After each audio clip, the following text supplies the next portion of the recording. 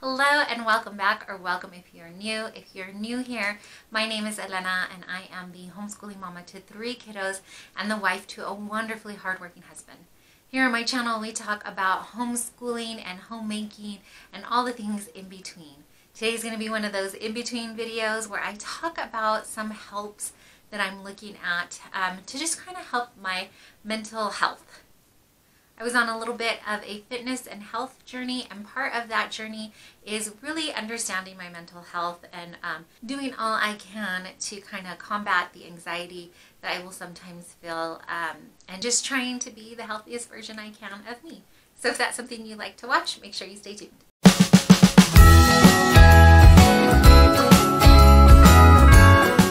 So I do want to give out a disclaimer that I am by no means a professional. These are just things that I am trying out and doing and have found that help me mentally.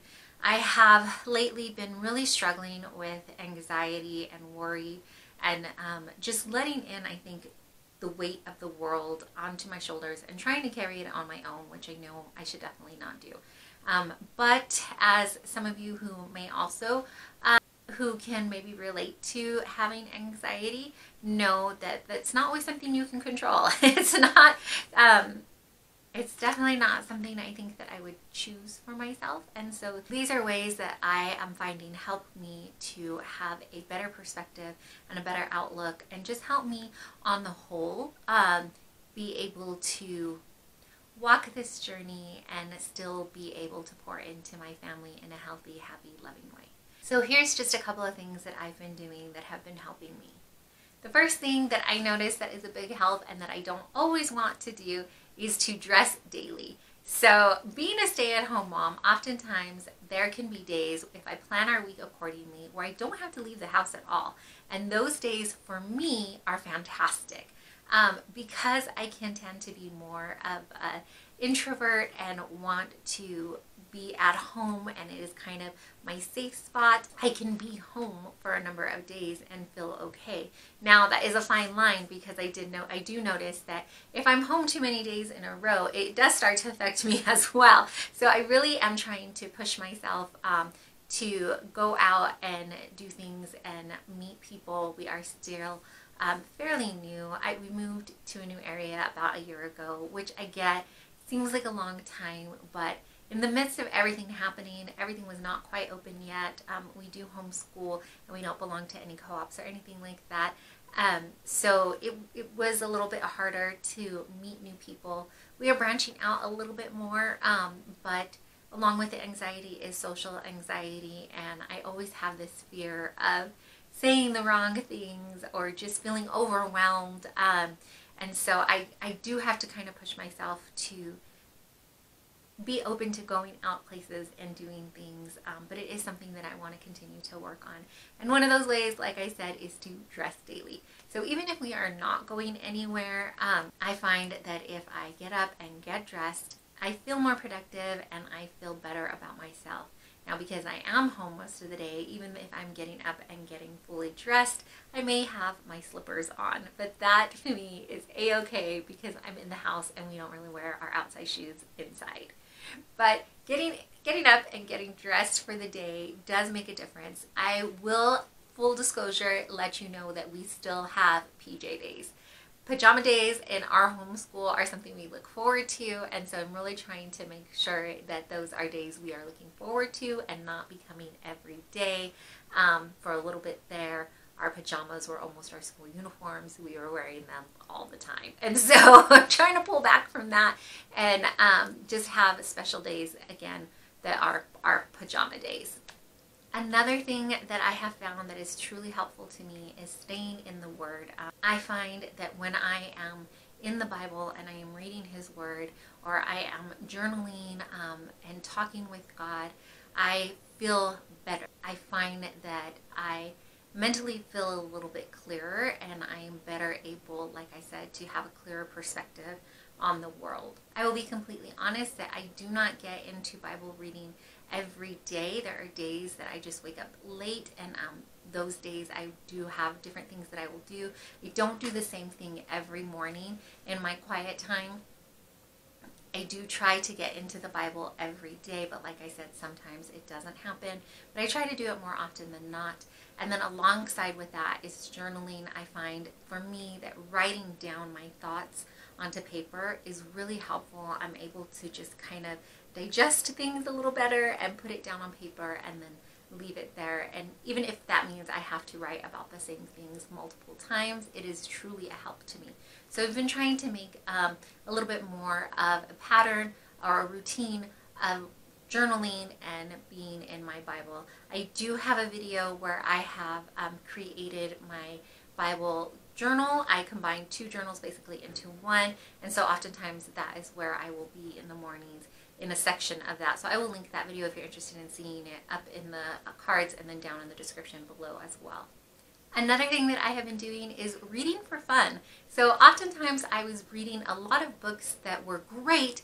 They were helps, things that were nonfiction, things about homeschooling or homemaking, all the things that I want to learn. But these were the only books that I was reading. And I decided instead that I was missing just kind of the love of reading for the sake of reading, if that makes sense.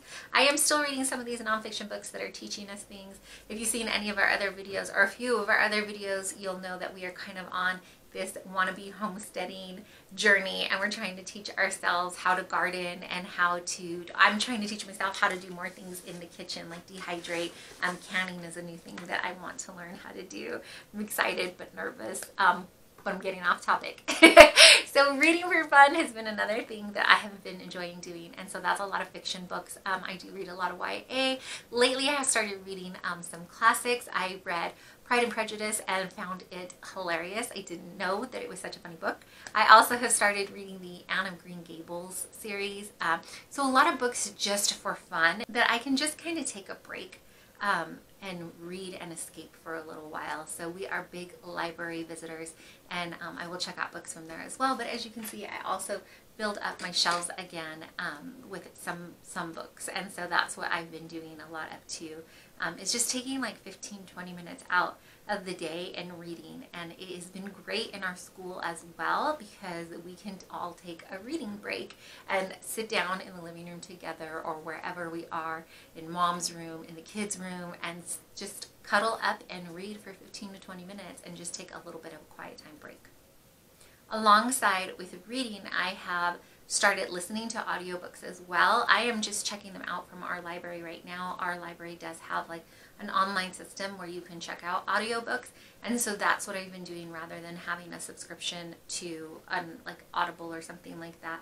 I've just been checking them out from the library, and I find that as I'm listening to the book, I can listen to it when I'm going out for a walk, or if I am working out even. Sometimes as I'm washing dishes or preparing dinner, I will listen to a little bit of my book. That has been a little bit of an escape for me too.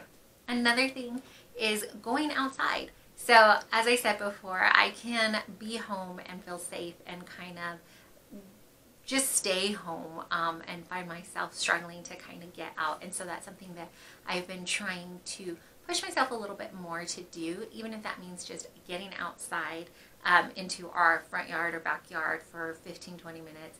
Normally I find once I'm outside for about 15 minutes, especially when I have the kids out with me, we don't want to go back in.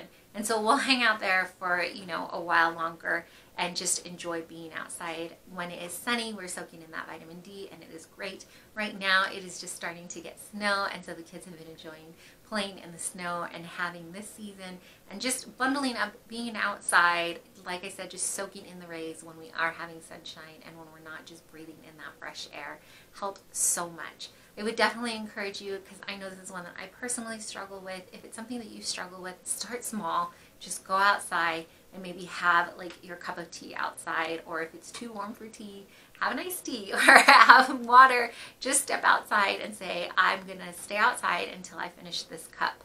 And then oftentimes, like I said, you'll find that you want to stay out even longer. And so that's been amazing, and that's been truly helpful too. And then when I can, if my husband is home, he will watch the kiddos for me so that I can take like a brisk walk by myself. On times when I can't get a walk by myself, sometimes another little trick that I will do is just a quick declutter. I will find a small space, any space. There's always a space that needs to be tidied up in my home, but I will find a small space and declutter it really quickly. So it gives me 5-10 minutes. If you have even longer, 15, you can even set the timer and have your kids declutter along with you. But I find that once I just do the task and declutter even just a countertop or a drawer, something, it has this sense of accomplishment and I just feel better. And it oftentimes leads to decluttering another area or tidying up another space or just going on and being productive with the rest of the day, and that feels really good. I know a lot of times when it just felt overpowering, I just wanted to stay in bed, or I didn't want to do very much. I wanted to do very, very little.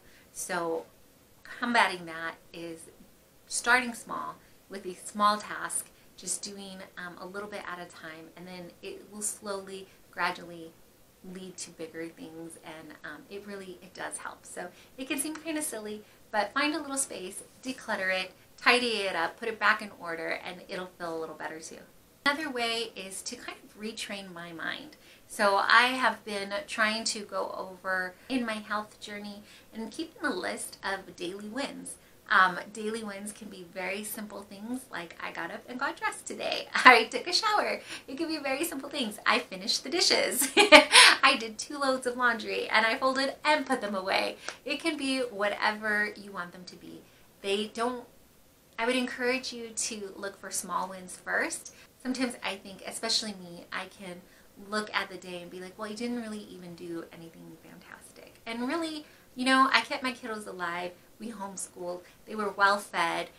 There's a lot of good and a lot of wins to be had in the day. So I want to train my mind to see these wins and to kind of reframe it to see how well our days are really going. I don't want to focus on kind of the doom and gloom. I would like to retrain my mind to see the good that is to be had in every day. So I'm keeping a little bit of list of daily wins and kind of going over those in my mind so that my mind can start to recognize these wins as opposed to the non-wins, I guess, or the other. And then lastly, I have been working on routines. So routines can feel comforting to me. I know sometimes we got to switch it up, and that is a-okay. But having a morning routine and an evening routine can also really help. I noticed that when my anxiety is very high, I don't sleep well at all, and that affects so much. Having rest is becoming so clear to me that it is so needed and so helpful to us. And so I actually started with a evening routine and kind of coming up and defining what my evening routine, what I wanted it to look like. So I will be making a video and kind of walking you through what my evening routine is. I do have a video up of me attempting to make an AM routine. I will link that for you, but I will also let you know that there are some tweaks that are going to be had with that routine as well. But some of the things, just being able to get up in the morning and know, okay, I'm going to sit and read my Bible or journal for a little bit before the kids wake up, and then I'm going to have my cup of coffee, or I'm going to have my coffee while I do this. It's something to look forward to. Then I get dressed, and then here's what happens, and it kind of just rolls into this routine where I get up and I do these things, and soon I don't even have to think about it, and I'm off and rolling with my day, versus the days when I am like dragging to get out of bed. I don't even make my bed. It just feels like I'm always playing catch up. And then for the evening, to tuck myself away and just kind of wind down and focus on the good, and my daily wins and that kind of thing, to be able to rest my mind and my body to get some restful needed sleep. So those are things that I think are also helpful, having a little bit of an AM routine and a PM routine.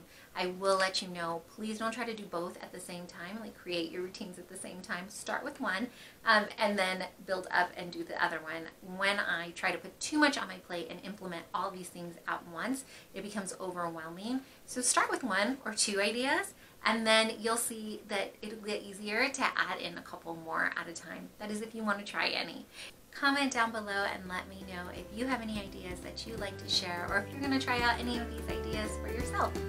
Again, thank you so much for hanging out with me and watching this video. If you liked it, please be sure to give it a thumbs up. And if you aren't already, maybe consider subscribing and joining